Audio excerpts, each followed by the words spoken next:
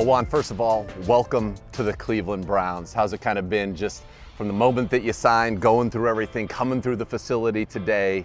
You know, what's it been like for you? I mean, it's been amazing. Just like signing here, like free agency, I didn't know where I was going to be, first of all. But then signing here, I was excited. Like just looking at the players and my teammates, they're going to be really great teammates. These guys are really good players. But I arrived at Cleveland last night, and I came here with like not knowing what to expect. I mean, because that's how I try to walk into everything. Walk us through the negotiation when it became real that you could become a Cleveland Brown, and then your decision to say, yeah, I want to be a Cleveland Brown. I was out in Miami, Florida with my fiance. Just Congratulations. Yeah, thank you.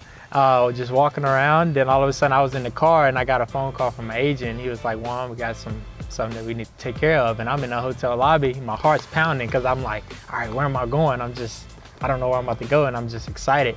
And they told me that I was coming to Cleveland. I felt like I was gonna cry, honestly. Just like, felt like draft day all over again. I was just super excited. Let's talk about Kansas City. You go there, you play in 3 Super Bowls, right? You win 2 of those Super Bowls. The first one, obviously, you were injured. You weren't able to play. So to get back into that game, to be able to play in it and to win it this year, what did that mean to you?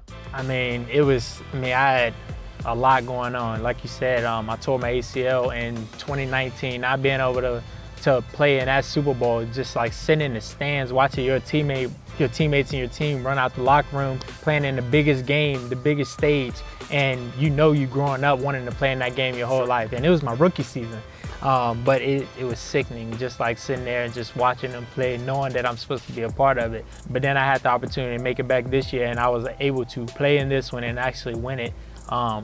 It was truly amazing just being able to get that feeling. Is an experience that is hard to explain, that you just have to be there, and just seeing like the confetti fall and knowing that all the work that you put in throughout the season is finally paid off, and you're the best in the NFL, and it's the best feeling ever.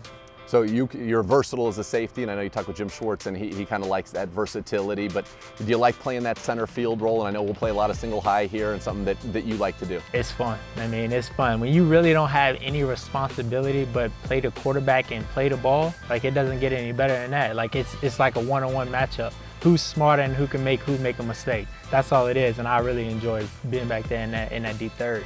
What do you love about this game? I mean, it's a man's game. That's what makes me the most excited about it. Like a lot of people, like when you get frustrated or you have anger built up, what do you have to do? You have to keep it in. You have to go into your room and not really let it out. Sure. But when you come to this game right here, you can let out any frustration you want. You get paid to hit someone as hard as you can. So that's what I love the most about this game. Well, we're certainly going to like that. And Browns fans, as you probably have already seen, are intense. They are passionate, and you come from a very passionate fan base in Kansas City. Arrowhead gets rocking. First Energy is going to be rocking for you as well. But 2 things real quick. One, your teammates. I know that Deshaun reached out to you. I know Myles Garrett reached out to you. What was it like to kind of have the stars of this football team welcome you in with open arms? I mean, it was amazing. When your leaders of your team reach out to the guys that's coming in, it shows that they're great leaders. I mean, they're willing to welcome anyone that comes into this locker room. And I just feel like guys like that, when you have those guys in your locker room, just makes things so much better. And I love to be around guys like that. What's something you want the fans of the Cleveland Browns to know about you? When they look out there and they see Thornhill, when they see that on the back of your jersey, what do you want them to be thinking about you as a player, as a man, or anything at all that you want them to know? I was brought here for a reason, and the reason that I'm here is to get us to the Super Bowl. It's that simple. Ball in the air, Thornhill's going to get it. Just believe in Thornhill. I love it. Juan, pleasure to meet you. Congratulations and welcome to the Cleveland Browns. Thank you.